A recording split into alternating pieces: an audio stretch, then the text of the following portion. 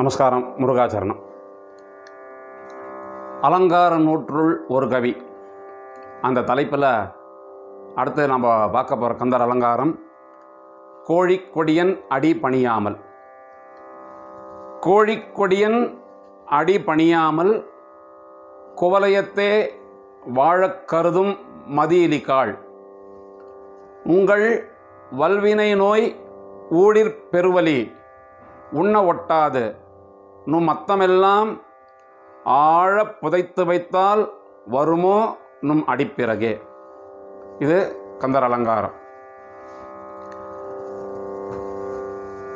கோழிக்கொடியன் அடி பணியாமல் அப்படின்னு ஆரம்பிக்கிறார் அருணகிரிநாதர். கோழிக்கொடியானது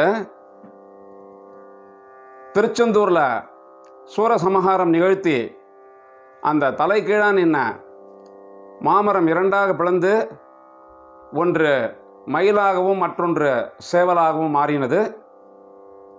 அந்த நிலையிலே மயிலை வாகனமாகவும் கோழியை கொடியாகவும் தரித்து கொண்டான் முருகன். பெரும் கருணையினாலும் அந்த சூரன் செய்த தபத்தினுடைய ஒரு வலிமையினாலும். குக்குடக் கொடி தரித்த பெருமாளே என்பதாக அந்த திருப்புகழை கூறுவர். இந்த சேவலானப்பட்டது நாத தத்துவத்தின் உருவகம். எப்படி இந்த புறத்திருளையெல்லாம் சூரியன் தோன்றி நமக்கு வெளிச்சம் கொடுக்கின்றானோ, அந்த மாதிரி அகத்திருளை போக்குறதுக்காக இந்த அருள் கடலில் இருக்கிற இந்த குகபிரம்மம்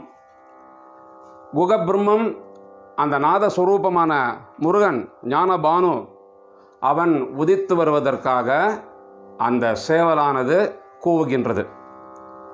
அந்த சேவலை கொடியாக தரித்து கொண்டிருக்கின்றான். கோழிக்கொடியன் அடி பணியாமல் அப்படின்னு ஆரம்பிக்கிறார். அந்த கதையில் சேவல் கூவுறதை பார்த்தோன்னா கொக்கரக்கோ அப்படின்னு எல்லாருக்கும் தெரியும். அதை எப்படி பிரிக்கணும் அப்படின்னா கொக்கு அற கோ. கொக்கு அப்படின்னா மாமரம், அற அப்படின்னா அதை வீழ்த்தி அதை அவிரோதப்படுத்தின ஞானப்பொருளாம் முருகன், கோ அந்த மாமரத்தை வீழ்த்தின தலைவன் இறைவன் முருகா அப்படின்னு கோழியை தினம் காத்தால் சேவல் கூவும்போது நமக்கு முருகன் எல்லாரும் வழிபடுங்கோ அப்படின்னு நினைவுபடுத்துறது. இதுதான் அதனுடைய அடி நுட்பம். கோழிக்கொடியன் அடி பணியாமல். அப்போ என்னன்னா திருவடியை பணியணும். ஏன் பணியணும் அப்படின்னா, பணிய ஆரம்பித்தோம்னா ஒரு காலத்துக்கு அப்புறம் தன்னிலை மறந்து தன்னிலை இழந்து இந்த மலமற்ற நிலையிலே அந்த திருவடியை நினைக்குங்கால் நம்ம அதிலேயே இரண்டரை கலக்கக்கூடிய ஒரு பெரும் பாக்கியமானது கிடைக்க உள்ளது. அதனால் திருவடியை நினைக்கணும். அப்படி கிடைக்கக்கூடிய ஒரு பரம சௌக்கியத்தை விட்டுட்டு அடி பணியாமல் அப்படி நீங்கள் அடி பணியாமல் குவலயத்தே வாழக் கருதும் மதியிலிகாள். அப்படி அடி பணியாமல் வாழ்க்கையை வீணாக்குகின்றீர்களே அப்படின்னு வருத்தப்படுறார் அருணகிரிநாதர். திருவடியை ஏன் வணங்கணும், எப்படி வணங்கணும்? அவிழ்ந்த அன்பால் குறாப்புனை தண்டயம் தாழ் தொழல் வேண்டும். விழிக்கு துணை திருமென்மலர் பாதங்கள். பெறுதற்கு அரிய பிறவியை பெற்று நின் சிற்றடியை குறுகி பணிந்து பெற கற்றிலேன். சாடும் சமரத் தனிவேல் முருகன் சரணத்திலே ஓடும் கருத்தை இருத்த வல்லார்க்கு அப்படின்றார். அப்படி ஓடும் கருத்தை அவன் திருவடிகளை இருத்தினால் என்னாகும்? இறந்தே விட்டது இவ்வுடம்பே அப்படின்றாரே, அந்த நிலையானது கண்டிப்பாக நமக்கு கிடைக்கும். அதே மாதிரி சொல்கிறார், தண்டை சிற்றடியை வந்திக்கிலேன் அப்படின்றார். அடியினை உற பணிந்திலன் அப்படின்றார். பொக்க குடிலில் புகுதா வகை புண்டரீகத்தினும் செக்கச் சிவந்த கடல். அதை அந்த கடலை நம்ம பணியணும். ஏன்னா அடியர் வினை கோடி சாடுவதும் மணனாரும் சீரடியே அப்படின்னு சீர்பாத வகுப்பில் சொல்கிறார். இத்தனை சிறப்புமிக்க திருவடியை பணியாமல் வாழக்கருதும் மதியிலிகாள், நம்மளால் வாழ முடியும் அப்படின்னு ஒரு குருட்டு தைரியத்தில் நீங்களாம் இருக்கலே, அறிவிருந்தும் அறிவில்லாதவர் போல் நீங்கள் இருக்கிறதுனால என்ன சொல்கிறாரு, மதியிலிகாள் அப்படின்றார். இது ஒரு பொருள். இன்னொரு பொருள் என்னென்னா, நம்மளை கண்டிக்கிறதா கூட வச்சுக்கலாம். அருணகிரிநாதர் மதியிலிகாள் அப்படின்னு சத்தமாக எப்படி சொல்லுவோம், அந்த மாதிரி நம்மளை வந்து நம்மளுடைய கவனத்தெல்லாம் திசை திருப்பி நம்மளை தட்டி எழுப்புற மாதிரி கூட அதை வச்சுக்கலாம். மதியிலிகாள் ஏன் உங்களுக்கு இதை சொல்கிறேன்னா, உங்கள் வல்வினை நோய் ஊடிற் பெருவலி. வல்வினை நோய் என்ன? வினை நோய். வல்வினை நோய் நம்ம பண்ணியிருக்கக்கூடிய வினையினுடைய பயன் இருக்கே, அதனுடைய பயனாக தான் இப்போ நமக்கு பிறப்பு ஏற்பட்டிருக்கு. பட்டினத்தார் சொல்கிறாரு, வினை போகமே தேகம் கண்டாய், இந்த வினையை நுகரத்துக்காக இந்த தேகத்தை எடுத்துக்கொண்டு வந்திருக்க அப்படின்னு சொல்லி பட்டினத்தார் சொல்கிறார். அருணகிரிநாதர் நிறைய அனுபூதியெல்லாம் சொல்கிறார். மெய்யே என வெவ்வினை வாழ்வை உகந்து ஐயோ அவமே பிறந்த எனை அழுது கிடவே அவமாகிட நாள் அடைவே கழியாது, அவமாயை கொண்டு உலகில் விருதா அலைந்துழலும் அடியேனை அஞ்சலென வரவேணும், இருவினை பிறவி கடல் மூழ்கி. இப்படி வினையினால் நமக்கு பிறவி ஏற்படுறது அப்படிங்கிறத சொல்லி, உங்கள் வல்வினை நோய் ஊழிற் பெருவலி என்ன சொல்கிறாரு? ஊழ் அப்படின்னா வினையினுடைய பயன். அது நம்மளை வந்து நிழல் மாதிரி துரத்திட்டு வருது, அதுலேருந்து விடுதியே கிடையாது. வள்ளுவர் சொல்கிறார் திருக்குறளில், ஊழிற் பெருவலி யாவுள மற்றொன்று சூழினும் தான் முந்துரும். அதாவது அந்த செய்த வினையினுடைய பயனானது நம்ம துரத்தின்னு வருது, அதுலேருந்து நம்ம வந்து தப்பி போகலாம், வேறு மார்க்கத்தை நாடலாம் அப்படின்னாலும் அதுக்கு முன்னாடியே வந்து அந்த ஊழ்வினை ஊழ்வினை பையன் அங்கே வந்து நின்றுருக்கான். அதனால் அது உய்தியே கிடையாது. இதுக்கு வந்து சான்ஸ்கிரிட்டில் ஒரு ஸ்லோகம் இருக்குது.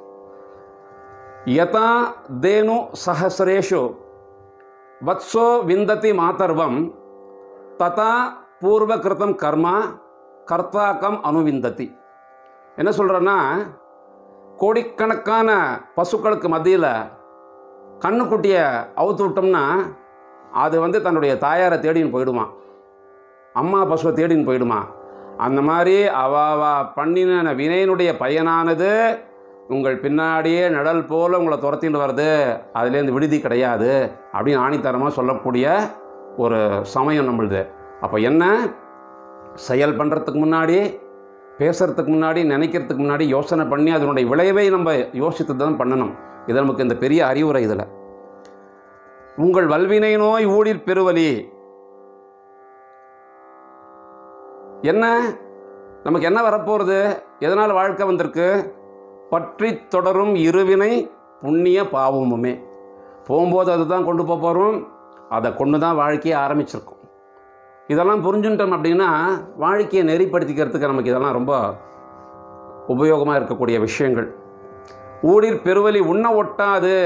நீங்கள் எத்தனை தான் செல்வந்தர்களாக இருந்தாலும், எத்தனை தான் படிப்பறிவு உள்ளவர்களாக இருந்தாலும், வாழ்க்கையில் எத்தனை தான் மேம்பட்டு இருந்தாலும், இந்த ஊழ் அப்படிங்கிறது ஒன்று வந்துடுத்துனா அது அதனுடைய பயனை அது கண்டிப்பாக கொடுத்துட்டு தான் போகும். ஊழிற் பெருவலி உண்ண ஒட்டாது. இன்னும் மொத்தமெல்லாம், அதனால் நம்ம சம்பாதித்த பொருள் எல்லாம் ஆழ புதைத்து வைத்தால் வருமோ மடிப்பிறகே. நீங்கள்லாம் அப்படி சேர்த்து வச்சிருக்கிற செல்வமானது பின்னாடி வரப்போகிறதா, நம்ம உயிர் பிரிந்ததுக்கு அப்புறம் தான் வரப்போகிறதா? பாடுபட்டு தேடி பணத்தை புதைத்து வைத்து கேடுகெட்ட மானிடரை கேளுங்கள் அப்படின்ற ஔவையார்.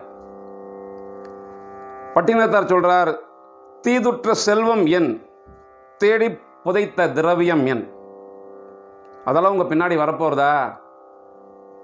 அந்த காலத்துலலாம் என்ன பண்ணுவான்னா, பூமி கடியில் தான் அந்த பானையில் போட்டு செல்வத்தெல்லாம் அப்படியே மறைச்சி வைப்பேன். இப்போ மாதிரி பேங்க் லாக்கரோ இல்லை ஆற்றுல வந்து இந்த ட்ரெஸ்ஸிங் டேபிள் பின்னாடி வைக்கிறதோ, ஸ்விஸ் பேங்க்கோ இல்லை யூரோப்பில் ஒரு கண்ட்ரி இருக்குது லக்ஸம்பர்க் அப்படின்னு சொல்லிட்டு, இட் இஸ் டேக்ஸ் ஹேவன் அப்படின்னு சொல்கிறேன். அந்த மாதிரி வசதியெல்லாம் அப்போ கிடையாது. அதனால் எல்லாத்தையும் என்ன பண்ண பூமியில் தான் புதைச்சி வைப்பா. அதனால் அதை நினைவு கூர்ந்து அருணகிரிநாதர் சொல்கிறார், நும் அத்தமெல்லாம் ஆழ புதைத்து வைத்தால் வருமோ நும் அடிப்பிறகே அப்படின்னு இன்னொரு கந்தர் அலங்காரத்தில் சொல்கிறாரு. வேடிச்சி கொங்கை விரும்பும் குமரனை மெய்யன்பினால் பாடி கசிந்து உள்ளபோதே கொடாதவர் பாதகத்தால் தேடி புதைத்து திருட்டில் கொடுத்து திகைத்து இழைத்து வாடி கிளேசித்து வாழ்நாளை வீணுக்கு மாய்ப்பவரே அப்படின்னு இன்னொரு கந்தர் அலங்காரத்தில் சொல்கிறார். அதே மாதிரி வேற ஒரு அலங்காரத்தில் பொங்கார வேலையில் வேலை விட்டோன் அருள் போல் உதவ எங்காயினும் வரும் ஏற்பவர்க்கு இட்டது இடாமல் வைத்த வங்காரமும் உங்கள் சிங்கார வீடும் மடந்தயரும் சங்காதமும் கெடுவீர் உயிர்ப்போம் அத்தனி வழிக்கே. இந்த மாதிரி செல்வத்தினுடைய பயன் என்ன, அந்த ஊழ்வினையினுடைய பயன் என்ன, முருகனுடைய அடியை ஏன் பணியணும் அப்படின்னு நமக்கு தெளிவாக விளக்கி அருணகிரிநாதர் நம்மை மேம்படுத்தும் நிலையில் இந்த கந்தர் அலங்காரத்தை உபதேசித்து அருள் இருக்கின்றார். இப்போ நம்ம பாட்டை பார்க்கலாம்.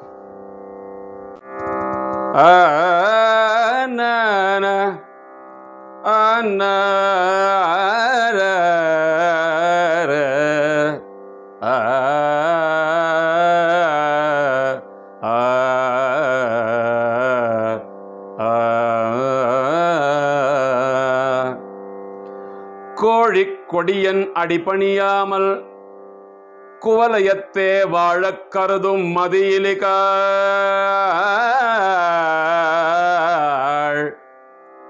கோழிக் கொடியன் அடிபணியாமல் குவலயத்தே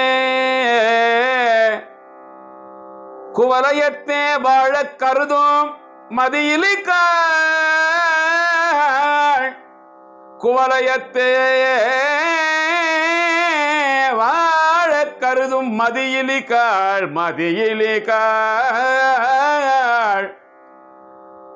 வாழக் கருதும் மதியிலிகாள் உங்கள் வல்வினை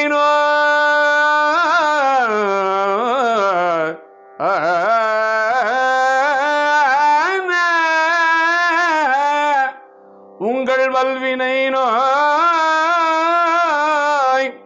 ஊழிற் பெருவலி உண்ண ஒட்டாது உங்கள் வல்வினை நோய் ஊழிற் பெருவலி உண்ண ஒட்டாது உங்கள் அத்தமெல்லாம்